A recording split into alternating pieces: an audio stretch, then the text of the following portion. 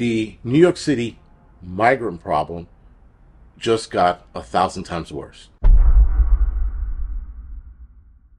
So New York City is no longer assigning shelters to adults after 30 days. So if you get into a shelter after 30 days, you're on your own. Here's where it gets really interesting. And in my book, this is sort of awesome because this is going to bring New York City into chaos. Now, there are going to be a lot of illegal immigrants that are going to wind up leaving, but they're going to be those that are not going to leave because the entitlement's going to kick in, and they're going to stay and do what? Look for more apartments to squat in. What a lot of migrants are going to start doing, or illegal immigrants are going to start doing, is they're going to start calling real estate companies. And they're going to go to these companies with the intentions of looking for an apartment, looking for a home. They're going to look on these Street Easy apps and Zillow and the rest of them, and they're going to see what's available. They're going to visit these places, and they're going to squat in them. We're going to see a lot more of that because New York City's kicking them out, and what they're going to do next? They don't have a choice. They're going to start squatting in these homes, which is undoubtedly going to lead to more problems. Now, we did see a group of people just get arrested. I think it was like 8 of them or 9 of them or something like that. And they just got arrested because it was an illegal migrant gang or illegal immigrant gang squatting in a home with guns and drugs. They were moving drugs out of this house, if I'm not mistaken. So with that, guys, that was one gang, and that was one set of a gang. Never mind the rest of that gang operating throughout the city in other homes. Now, they're probably trying to shake these kids down to see what are the homes that they're squatting in or where their main base location is so they can attack that. Still, guys, nonetheless, that was a gang that thought of that ahead of time and said, hell, why don't we just take over a home and start operating out of there? And that's exactly what they did. So now you got more illegal immigrants not able to get a place to live or shelter, and they're being kicked out. Now, I don't know if that goes for family. So obviously Pablo and his family are together. I can't see them doing that to them with the kids. But the single man on his own is the guy that's going to have to be, it's going to be out in the street. And I think that's going to be by the end of this month, which is going to be awesome because the pandemonium that ensues after that, you're going to have dudes squatting in homes. Now, buildings that like I live in, that's almost an impossibility. Like almost, because it's just, again, these doors are heavy duty metal doors. So I can't see these guys picking a lock, getting in, and all this other bullshit.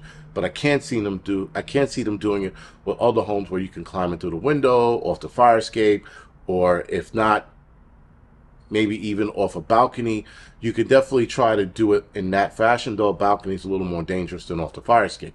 But obviously, guys, they're going to start picking homes through these apps. In fact, some of them might even pose as a couple to look for a place and then go, okay, we'll call you.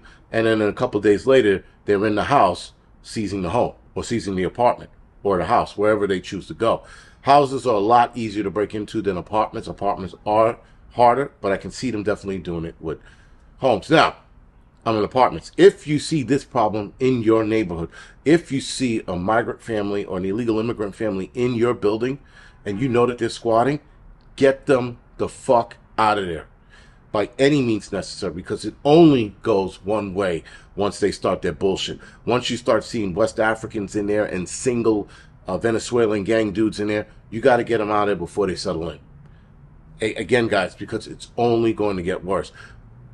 The city isn't doing much about it. They're talking about passing bills and laws, and they're taking too long.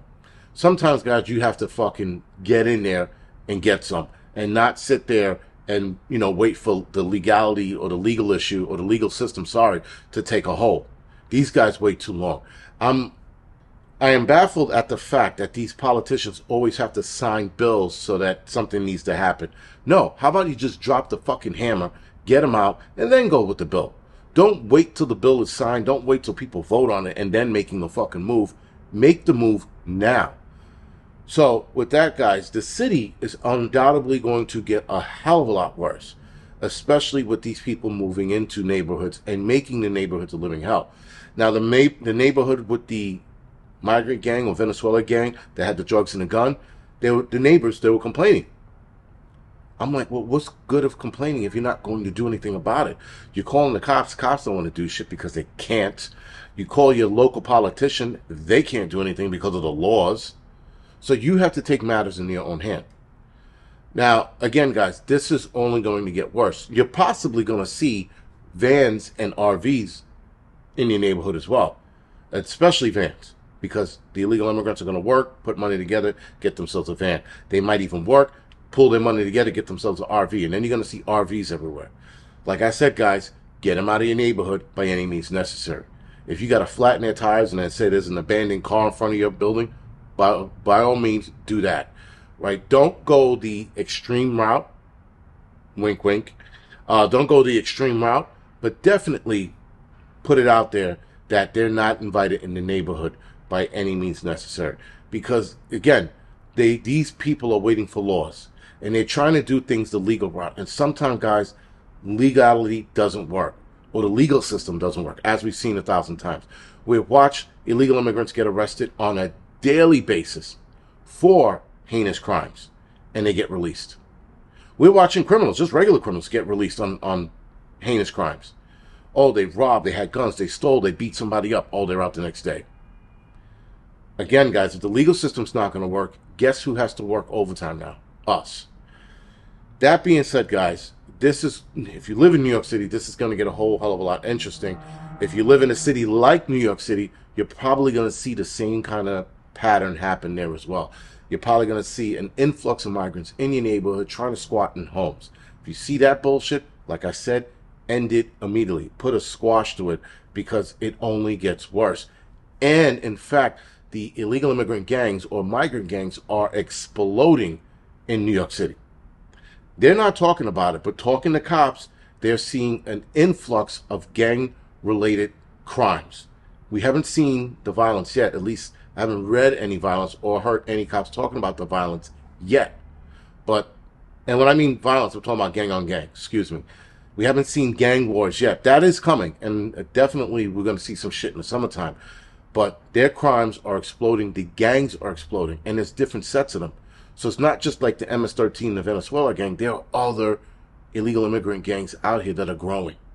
So we're undoubtedly going to see some shit by summertime, if not a little earlier. Other than that, guys, keep your head on a swivel when you are outdoors. These people are everywhere. Everywhere. I can't throw a rock and not hit one. You throw a rock, in fact, you're going to hit 20, because it's that many of them out there.